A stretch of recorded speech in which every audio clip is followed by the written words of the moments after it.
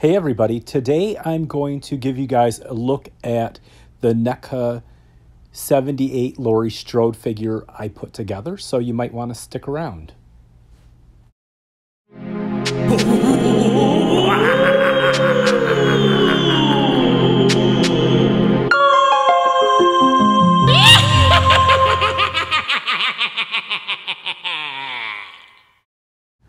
Welcome back. So last year, NECA released a Halloween 2 2-pack with Dr. Loomis and Laurie Strode as she appeared in her hospital gown in the film Halloween 2.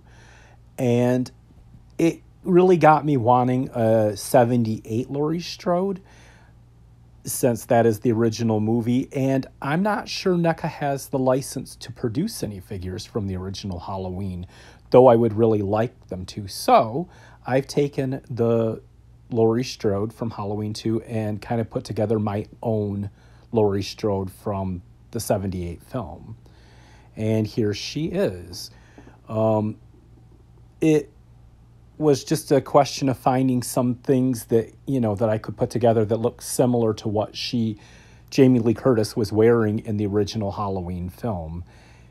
It wasn't too hard, but it wasn't easy either, as you'll see. I'll show you. I had to look around on eBay and online in different places to find the things to put together for a 1978 NECA Laurie Strode. And again, it's not exact, but I did the best I could, and I think it looks pretty good, for what it is. For the shirt, yes, I got one of MEGO's Facts of Life 2D dolls, and I literally found her for $5. So I just needed her shirt, and Laurie's shirt is blue, as we know, in the original film. So I had to find a way to dye the shirt blue, and I had the dye and everything, but I lost it. So I actually used blue color pencils, and it worked well enough. So I'm not going to change it. I'm going to leave it as it is.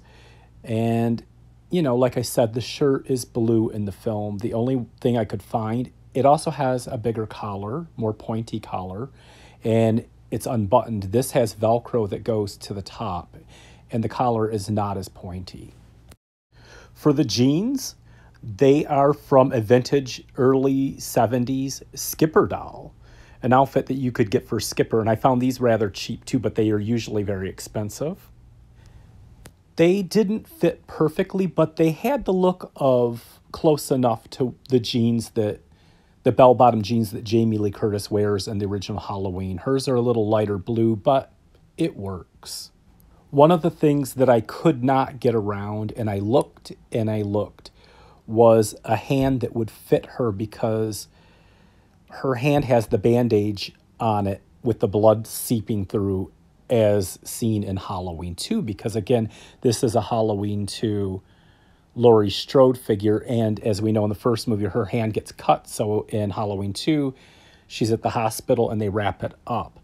So there's not another female NECA 8-inch figure that I could find to swap the hands out. So, as you see here, her hand also has the, the trigger finger, so she can hold the gun. So, I couldn't get around that, so I've left the hand, but you could strategically pose her in a way where you wouldn't really notice the hand so much.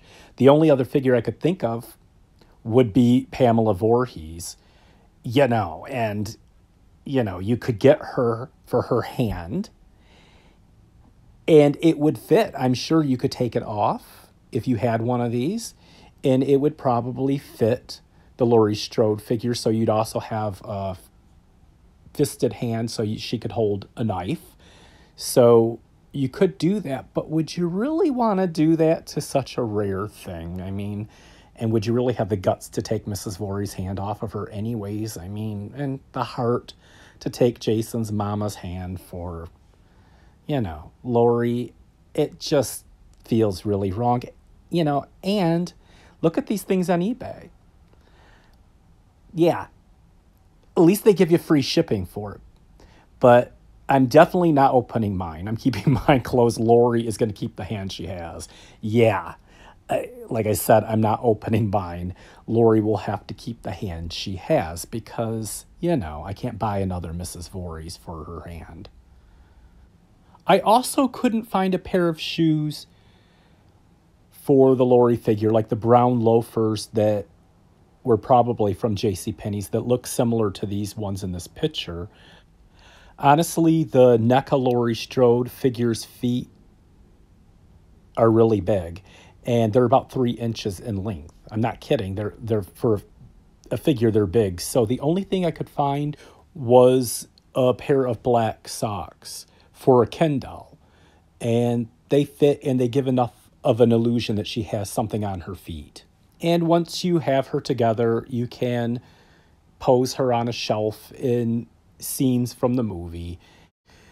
You can pose her with Michael like this, and you could pose her with Dr. Loomis. If there was an actual Linda and Annie figure, you could actually have the three of them together.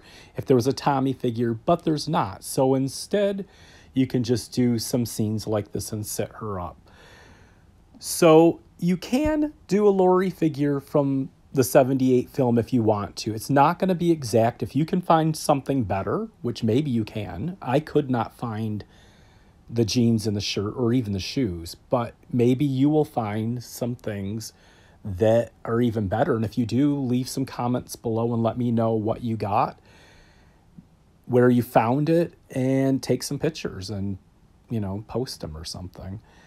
So here it is, the Laurie Strode 1978 with Dr. Loomis in the final scene of the movie. I did not put the rip in the shoulder of her shirt with the blood on it because I didn't want to do that. I didn't want to get another shirt. She would literally have to come with 2 shirts to make, have alternate shirts to wear, one that's not ripped and one that is ripped with the blood. So this is her, and this is how I'm going to set her up. And, like I said, if you want one, you can do it yourself. Thanks for watching. Bye. He's completely mad. Toys in the attic he has.